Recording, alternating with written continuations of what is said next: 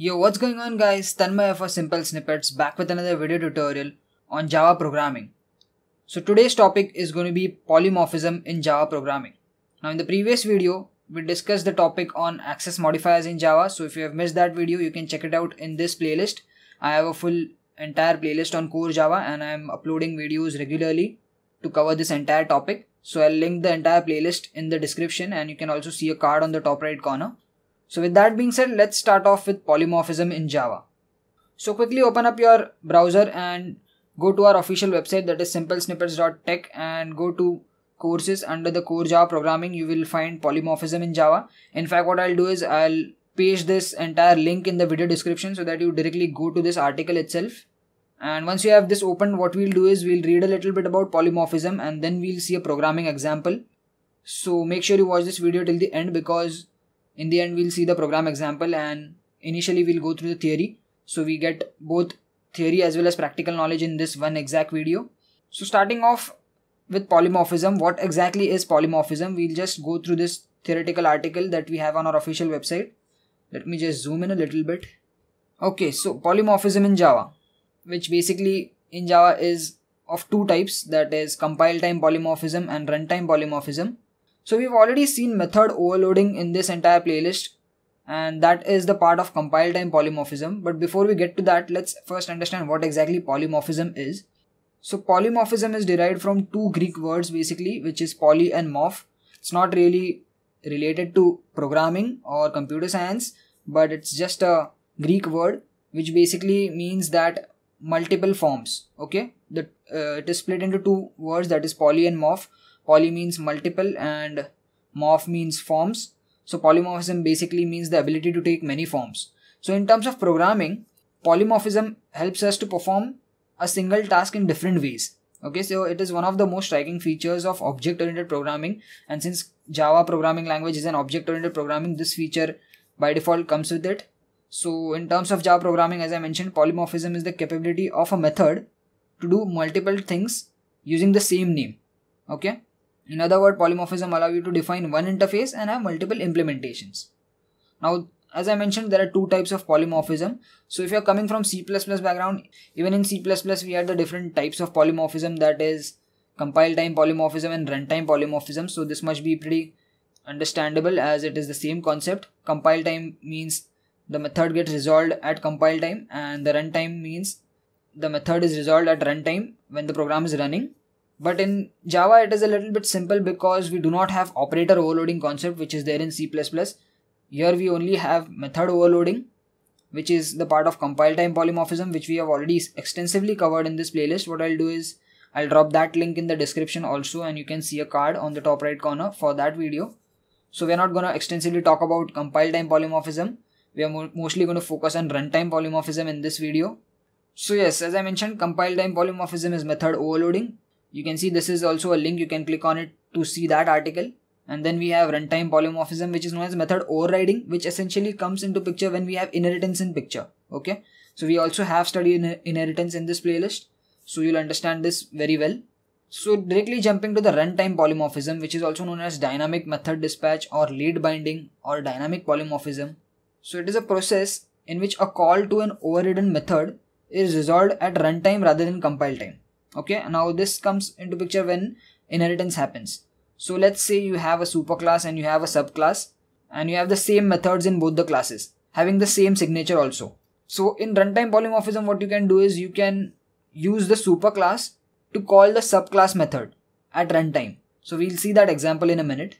And this basic feature is known as upcasting. Okay, there is an example over here, but what I would like is that we go to the NetBeans IDE and code ourselves. So that will give us the best practice. So what we'll do is we'll jump to the NetBeans IDE now. You can read through this entire article. There are certain rules to follow in method overriding also. For example, final methods cannot be overridden, static methods cannot be overridden, private methods cannot be overridden, and so on. So just go through them. What we'll do is, in the meantime, let's jump to the NetBeans IDE. So let's start off with compile time polymorphism program. So since I did not discuss a lot on compile time polymorphism, that is method overloading, let's just code ahead because we've already seen that example. So what I'm going to do is I'm going to create a function or method named void add. In that I'm going to say int x int y, and I'm gonna say system.out.println addition is, and here I'm in the brackets I'm gonna say x plus y. Okay, so I created one method. Now I'm again going to create one more method with the same name, that is void add, but here I'm gonna say int z or z depending from where you live, and I'm gonna perform addition of the 3 integers. So this is basically method overloading using the same name, but since there are different number of parameters over here, there is no error, and depending upon the arguments, number of arguments being passed, the method will be called. So in the main function, what I can do is I can create an object polymorphism example obj is equal to new polymorphism example, and I can say obj dot add 4,4. So here this method will be called, that is the first one, and then I can also say comma 5. So in this case this method will be called. So if I run this, you can see addition is 8, addition is 13. So this was a very quick example on method overloading, and I'm not gonna stretch this too much because we've extensively covered method overloading as I've already mentioned. Let's move on to method overriding. Okay, so now we know that method overriding deals with inheritance. So method overriding happens only when we have inheritance into picture. So let's create one more class. I'm gonna say class superclass. Okay, inside that what I'm gonna say is I'm gonna create a method named void show class. Okay, and I'm just gonna print superclass. Okay, so I have my superclass over here. Now what I'm gonna do is, in our polymorphism example class, which has the main method, what I'm gonna do is I'm gonna perform inheritance over here, and I'm gonna say extends superclass. Okay, so since polymorphism example class is acting as a subclass, it will get this void show class method, right? Now we have default access specifier, but since it is inside the same package, this show class will be inherited over here. We've already talked about this in access specifiers or access modifiers in the previous video. So now what I'm going to do is I'm going to again create polymorphism example obj is equal to new polymorphism example, and I'm going to say obj dot show class. So what do you think is going to be printed? Let's save this and let's try to run this. So you can see it got printed superclass because this exact method was being inherited in our subclass, which is polymorphism example, right? So what we want is to be printed as polymorphism example class. So in order to do that, I'm going to just copy this entire code over here and paste it inside our subclass. Now this is our subclass, that is polymorphism example. I'm just going to comment it and saying subclass, and this is our superclass. So here you can see a yellow underline which says that you need to add an annotation which says add @override. Now this is not compulsory, but this is just for a reference purpose that you are overriding this class. So what exactly is happening now is, if I change this over here and say polymorphism class or subclass if you want, I can save this, and now if I run this, you can see we are getting polymorphism class. So this is method overriding. That is, the method show class in the subclass is overriding the method show class in the superclass. Okay, so now we can again take this one level up by using the same polymorphism example or using superclass object to call subclass method.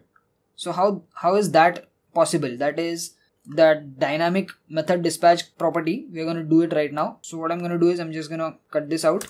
Now I'm going to create a superclass object. So superclass obj is equal to new superclass, and now I'm going to say obj dot show class. So obviously, since I'm creating a superclass object, it is going to print this superclass message, right? But what if I want to use this superclass object to call the method of subclass? So this is also possible over here, and this is basically that runtime polymorphism. So let me just first run this and show you what is printed. Right now we are printing superclass, right? So now what I'm going to say is, on the next line I'm going to say obj is equal to new, and now I'm going to say new polymorphism example class. So understand what I'm doing here. The object basically is of a superclass type, but now that object is reinitialized or reinstantiated to refer the subclass type. Okay, so initially our object was a superclass object, but now it's referencing the subclass. And now if I say obj.showClass, if I save this and if I run this, you can see polymorphism class is shown because now our object is referencing the subclass. So that's why it is calling the show class method of the subclass. So if you're coming from a C++ background, remember we were using the virtual keyword in order to achieve this methodology, in order to achieve this functionality, right? So in Java, we don't have that virtual keyword. It's directly possible to do that. And this is basically the method overriding, that is runtime polymorphism, that is happening over here. That is depending upon the class that is referenced, the corresponding method is being called. So I'm using the same object of superclass to call methods of subclass. Now I can have one more class which will extend superclass, and I can use the same object of superclass to call the method of that subclass. So if you want, I can even show it right now. I'll say subclass, and inside this I'm again going to create or override this method. And before that I need to perform the inheritance. I'm going to say extends superclass, and inside this I'm going to print subclass. Okay, so I have one more class named subclass which is extending from superclass. So superclass acts as a parent class over here. So now again what I'm going to say is obj is equal to new. Now I can create this subclass also. You can see I have three options. So I'm going to say subclass, and now I'm going to say obj dot